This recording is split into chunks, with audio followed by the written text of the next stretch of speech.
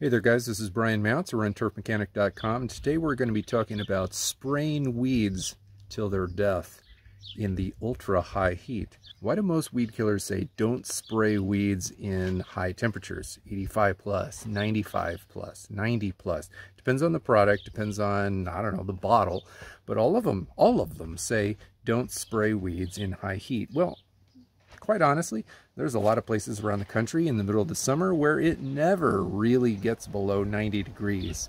85, I mean, I don't know, maybe in Texas and Alabama and Florida, these places might hardly ever get below 85 degrees in the middle of the summer. What are you guys to do? Let's talk about it a little bit more.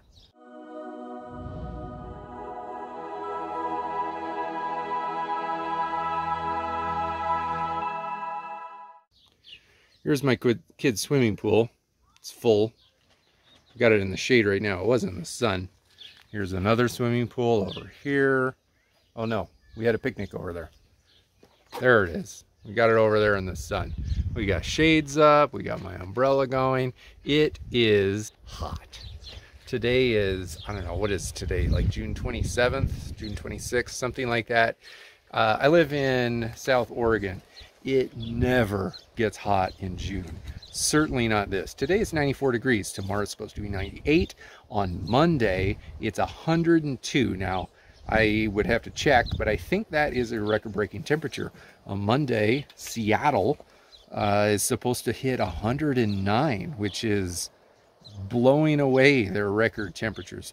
We run cold season grasses up here. Our grasses are not designed by nature, by Mother Nature, to exist in temperatures this hot. And quite honestly, some of these weeds don't really like it either. But the weeds are a little bit different from turf grasses. And in the middle of the summer, when weeds start cropping up, even if we put down weed pre-emergence, which I did, and many of you probably did as well, if we have weeds and we don't want to go out there in 100-degree weather and dig them out, what are we to do when all of these weed killers tell us that we're not supposed to be spraying weed killer herbicides in high temperatures? All right, it's the middle of the afternoon. It's 94 degrees right now. Tomorrow it's 98, like I said, then 102.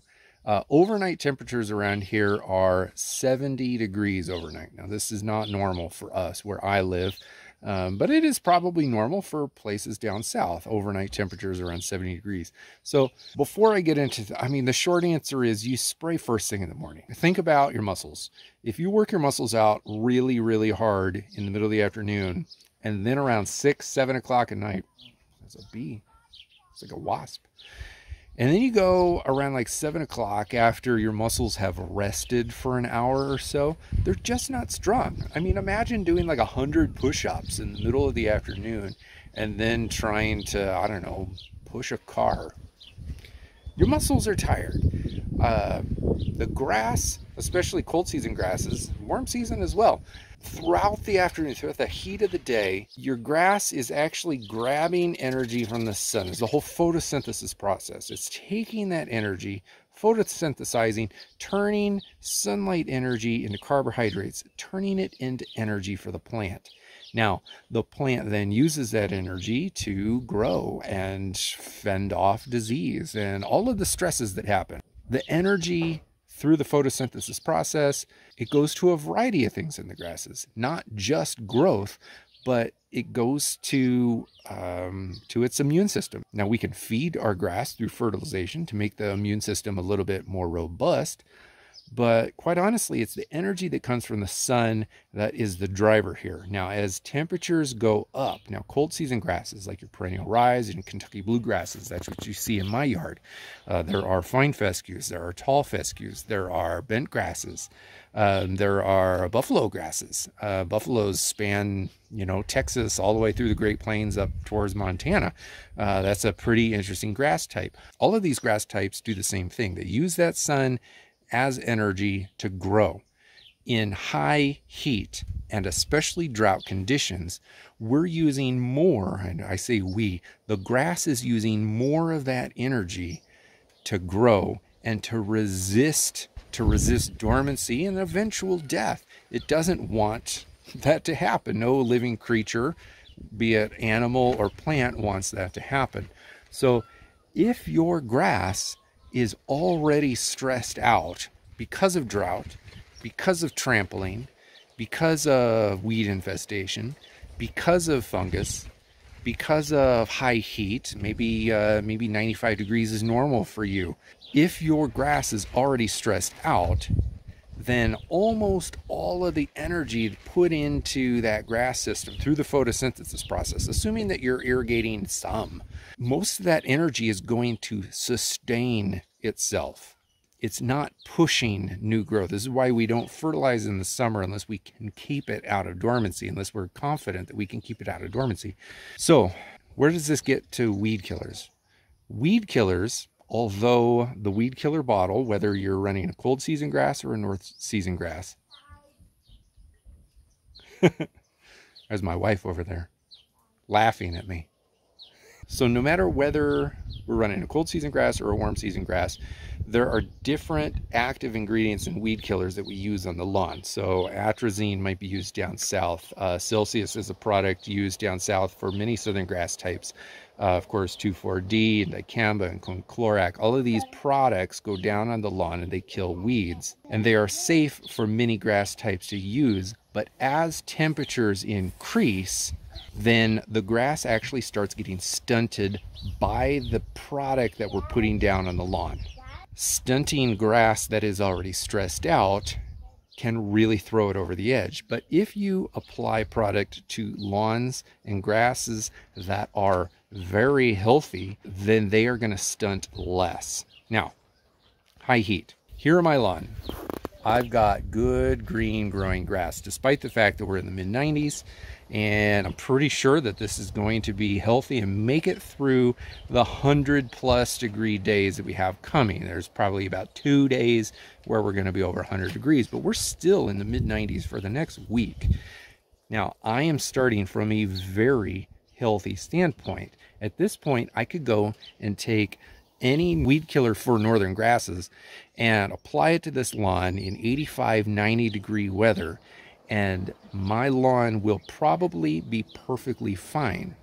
But if I had allowed my lawn to go into, I don't know, almost summer dormancy here through the high heat and the drought, I mean, we barely had any rain over the past month and a half. If I had let that happen, and then in 90 degree weather, I go and I spray weed killer on the summer weeds that are here, it would stunt and potentially, I don't know about kill, but it would really stunt the grass that I have here. Now, weed killers put this temperature thing on the label because they know this. They know that in an ideal situation, grass that is growing, not dormant, healthy, in all regard, is going to stand up to these weed killers just fine. Eventually, though, as the temperatures continue to climb, even healthy grass is going to succumb. Just so imagine, like, I don't know, imagine running a marathon in like 70 degree weather. You would be chugging water throughout, but I don't know, if you were conditioned for marathon running, you'd probably be fine. What if it was 80 degrees? You'd be drinking more and more water. What if it was 90 degrees? Eventually you would start slowing down. The best marathon runners in the world, if you throw them in like Death Valley 120 degree weather, I doubt they're going to be pushing 2 minute or 2 hour 10-minute marathons. At some point the heat gets to even the healthiest and most conditioned marathon runners. And the same thing for the grass. These weed killers attack the weeds. Now, each active ingredient works a little bit differently, but they're also attacking the grass. The difference is the energy that the grass can pull from the sun and the moisture. So, I mean, you're basically taking sunlight and water and carbon dioxide and turning it into plant. We're basically creating plant material from sunlight, water, and carbon dioxide. The energy needed to do that, the plant can actually regenerate enough energy to keep doing that. But as the temperature increases and increases, and then we need extra energy to fight off the weed killer that we apply, then it's eventually going to succumb to the temperature. It's going to succumb to the stress. So all of this is to say, if you are running a warm season grass and temperatures are regularly over 100 degrees, but your lawn is very healthy and it's green and it's growing and it's disease-free and it's generally not stressed at all, you'll probably be perfectly fine putting down any of the southern grass type weed killers, so long as you, I don't know, take reasonable steps. Wait for the next morning. Just like if you max your muscles out in the afternoon, you don't want to go doing like heavy lifting in the evening. Your muscles are tired. Wait till the next day. Sleep on it a little bit. Your muscles will recover a little bit by the morning. The same thing with your grass. Throughout the rest of the afternoon, let's say you live in like Phoenix, Arizona, and it's 115 during the day. First thing in the morning, 7 a.m. in July, maybe it's 85, maybe 90, you know, but at least your grass has recovered a little bit. It slept through the night. So long as your grass is healthy otherwise, you can apply these products. Now, they're going to do better if you wait for the random weekend where you get a little bit of a cool off. Same thing here. I sprayed a couple weeds over at my friend Robbie's house, my project lawn, the project lawn that I'm working on. But I did it 3 days ago because 1 week ago we were around 93, 94 degrees during the day. And then 3 days ago we dropped down into the mid 80s. And now we're back in the 90s. We're going to be pushing 100 again. The point here is if you see some seed heads, pluck them off, throw them away, and wait for the temperatures to drop 5 to 10 degrees. Even if your temperatures are 95 in the morning and you can get them to drop to 90 by waiting a week, do it. Your lawn is going to respond a little bit better if we do that. The thing to keep in mind here, really one of the most important things to keep in mind here, is whether you're running a fescue or a Kentucky bluegrass or a Bermuda or a St. Aug, no matter what grass type you run, check the label of the weed killer that you're going to be using. Make sure that your grass type is safe for use. Now, it's going to have a temperature warning. Don't spray over 90, you know, whatever it is. But here's what I want you to remember. If your grass is particularly healthy and temperatures are right at that cutoff, or maybe even a little bit higher, it's probably going to be fine to use the product in moderation, so long as you use it on the best day of the week possible for temperatures in the morning. Now, you'll probably be fine doing it in the afternoon, maybe not quite getting the day of the week perfect, but if you wait for the best day of the week in the morning, early in the morning at the lowest temperature time of the day, and your grass is particularly healthy going into this, it's going to be safe to be using these products even above that maximum temperature threshold. If, however, your grass is stressed for any reason whatsoever, and you apply these products at the temperature threshold, even at the optimal time of the week, you might still be damaging the grass. You might be damaging the grass even if you're a little bit under that threshold.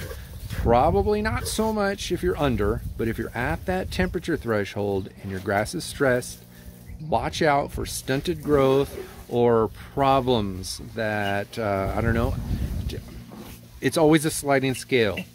Are you going to kill your grass? It's a sliding scale of getting worse and worse and worse. If your grass is healthy though, you can usually go above that threshold. There's a reason that we build soil health, that I emphasize building the immune system of our grass, the tolerance of our grass for everything. Because if my grass is exceptionally healthy, then that means it's going to be able to fight off all forms of disease and be able to hold up to the stresses of weed killers in high temperature if I choose to apply them. Over on that side of my lawn, I got a couple little spots that I'm going to be testing out some weed killers on Monday when it's 102. I'm very curious to see how the lawn responds because my lawn is very healthy right now. Anyway, with that said, let's get back to what I was just saying because I just had to add this in. I forgot that. Now I'll go and show you here. I'll throw it up on the screen and kind of show you what we did over at the project lawn. A solid month ago, we did a blanket application of weed killer, and it worked really, really well. 3 days ago, when we had that small drop in temperatures, first thing in the morning on the coldest day, we applied weed killer at about 75 degrees in the morning. And but we only did a spot treatment, and we used an organic product. So we used an iron hetta product. I just call it hetta. I don't know what other people call it. It's an iron natural product. It's a formulated chelated iron that goes in and overwhelms the weed and kills it. It's not a chemical. So I do apply chemical stuff to the lawn from time to time, but I tend to want to use natural and organics as much as possible. That's another topic. But let's go take a look at some of that. Today's June 24th here in Klamath Falls over at the project lawn. Today we've got a break in the weather. Last week it was in the mid 90s, mid to low 90s, which is incredibly hot for this time of year where we live. Rarely do we get up that hot in mid-June. Even in the middle of summer, we rarely get that hot. Next week, we're supposed to touch 100 degrees, which almost never happens where we live. So this is a time of stress for our lawns, but we're still dealing with weeds over here at the project lawn. Let me show you. Now, if you remember, let me zoom out here. Now, if you remember, this entire area of the lawn right here, right where we've got a lot of dirt, used to be a lot of weeds. Now, it was approximately 5 weeks ago that we sprayed this down with a ready-to-spray product, a hose-in product from the Ortho company. Within a week, everything looked like it was dying, but you could still see where the weeds were. Here we are a few weeks later, and it is just bare dirt. Like, that product killed everything very, very well. It was a 2,4-D, Micropop P, and oh, I can't remember off the top of my head the other active ingredient, but it did really great, killing off a lot of the weeds, leaving the grass. Now, our grass is continually being sprinkled, and we're kind of at the tail end of the fertilizers that we put down on the lawn 6 weeks ago. But the grass itself that is here is looking very healthy, especially considering the fact that we just came out of abnormally warm temperatures. Now, I don't want to say that the weed killer stopped everything, because we do have a few things. You can see over here, we got little things coming up right there, like that. Right here, we got a few others here on the fringe of the yard. And then over here where we identified kind of the worst of the area for weeds, well, we got one of those little guys. You're also going to find over here, this is where the worst of the stuff was. We're getting a lot of these kind of creepy crawlies. I'm not a weed identifier by name, so I come up with my own stuff. Hey, what's up, Maya? So over here, we still have a good number of weeds, but it's really kind of localized to this one little spot. Now, initially we anticipated possibly doing a second application of the weed killer spray that we used before, the Ortho. Since the weeds are really localized to this one little spot, we're going to switch over to a different product. But right now, this is the important part. It is hot. Today it is currently, as I'm filming, it's about 75 degrees. It's early morning. Later in the day, we're supposed to get up to 84, 85 degrees. And in 2 days, we're back in the 90s.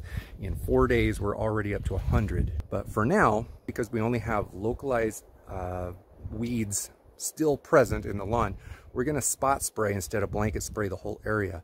And instead of using a chemical like we did last time, we're going to use a natural product, an iron product. All right, here we are in the back of my truck.